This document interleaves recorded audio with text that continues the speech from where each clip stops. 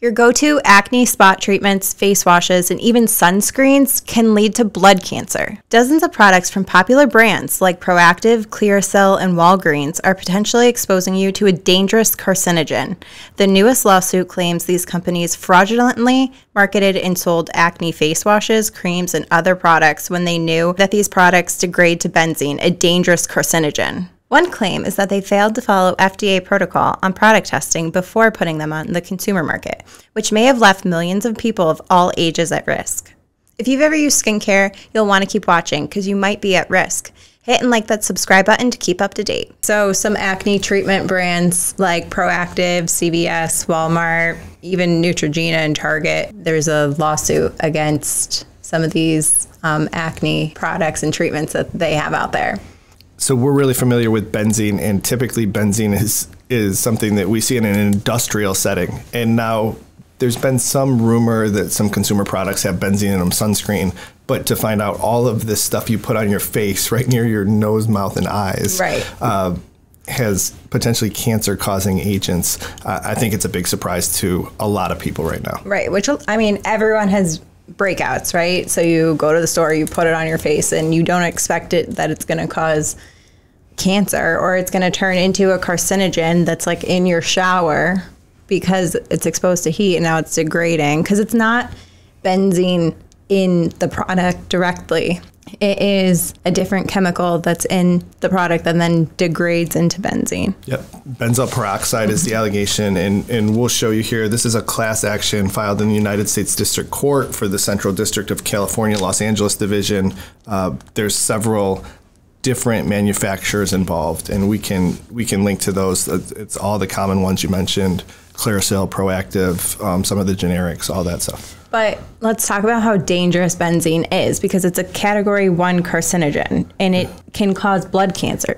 It's no doubt that benzene's very dangerous. World Health Organization, the group of doctors from an international organization, 30 countries have determined it causes blood cancer.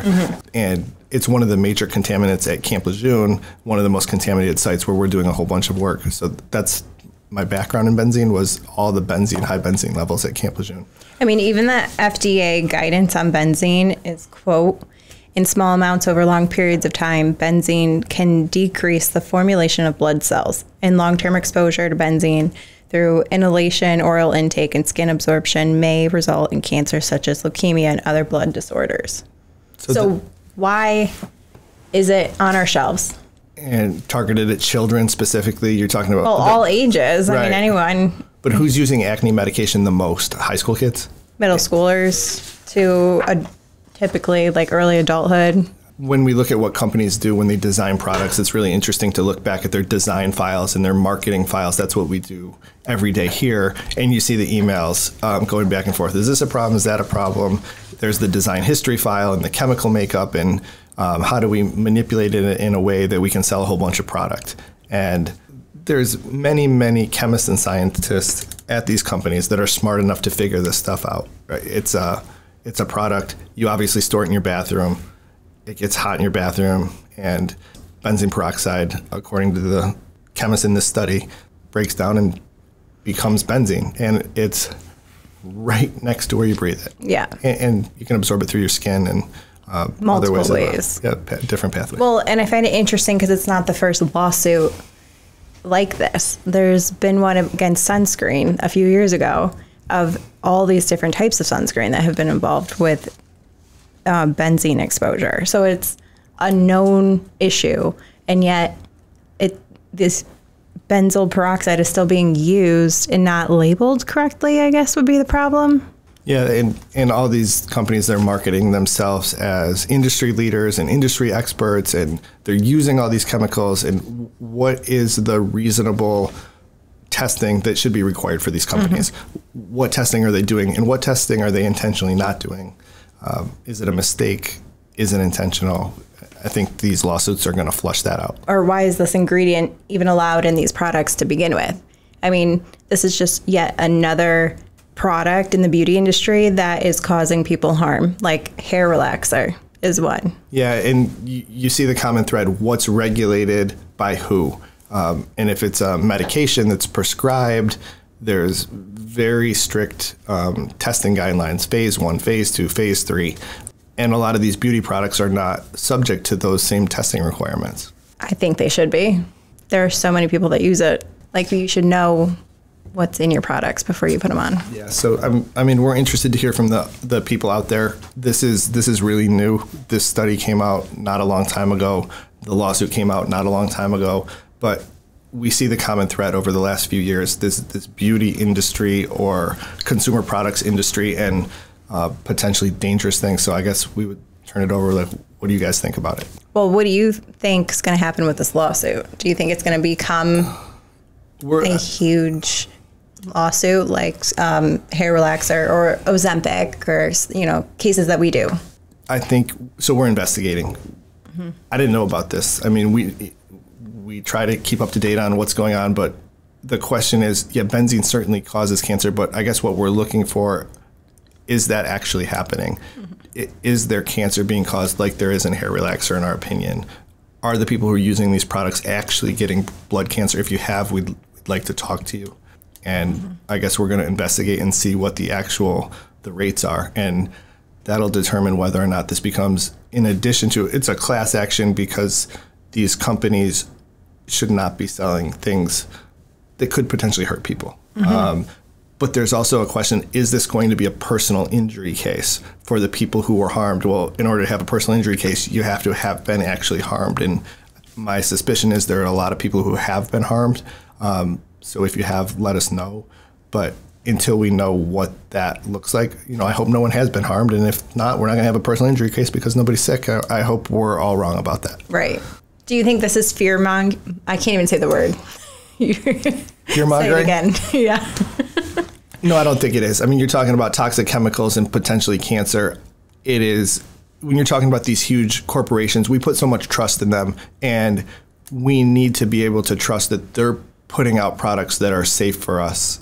And I think people talk about plaintiff lawyers, whether they're ambulance chasing or fear mongering or whatever derogatory term you want to use. But would cigarette companies still be selling cigarettes to kids if plaintiff lawyers didn't do what they're doing? Would would asbestos still be out there if plaintiff lawyers hadn't sued asbestos companies? I think there are really important issues, and as we learn more about toxic exposure, we've learned so much about toxic exposure in the last 10 years, and the World Health Organization tells us that this chemical is without a doubt a class 1 carcinogen. It is the responsibility, I think everybody is coming to terms with, it is the responsibility of big corporations to protect the people they're selling stuff to and making a tremendous amount of money off of. I don't know what how much money there is in the acne market, but I'm sure it's a multi-billion-dollar industry. The shareholders are making their money, and if we're doing that on the backs of victims, that's not okay. Whether it's hair relaxer or Clearasil or any other toxic exposure firefighting foam.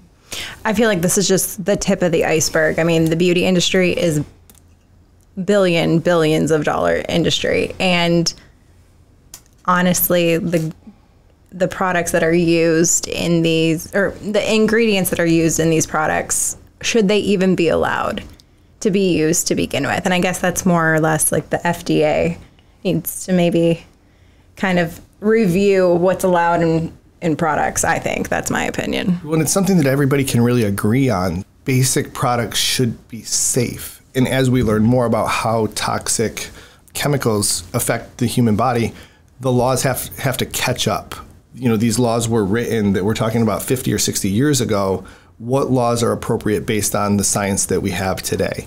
In some ways, we're trying to put kind of a round peg in a square hole to use these laws to make things happen. And you get all these class action lawsuits, and whether it's PFAS in orange juice or asbestos in talcum powder or talc, contaminated talc cases, or whatever those things are. And I think there's going to be cases involving PFAS chemicals in beauty products, different consumer products. These things are going to keep on. They're going to keep coming. Yeah.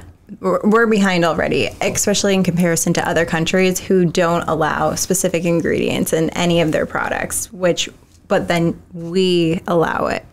So we already know that all these chemicals are bad for us, yet they're still allowed in our products. There's always the question of corporate interest and how do lobbyists prevent laws from affecting big business. You know, the big businesses have the money, they hire the lobbyists, they control the laws, and we get poisoned. Right. Well, how do groups of individuals fight back for their health? You know, what does that look like? Is that a role of elected officials? Is it a role of law firm and law firm owners? Is it a combination?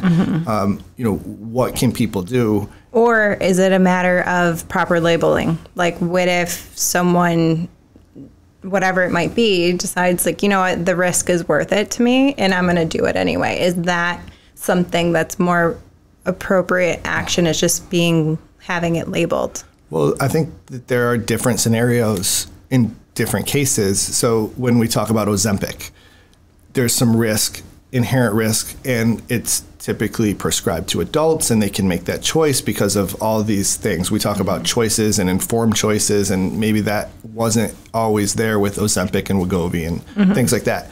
To me, when you're talking about benzene and cancer in a product that goes to children, that's not a warning thing for me personally. That's we got to not do this thing. Right. Right. I agree. We try to get the word out when we learn things through that's kind of what we do, is we learn these really specific things through lawsuits, but how can we use those things to inform the general public? Right.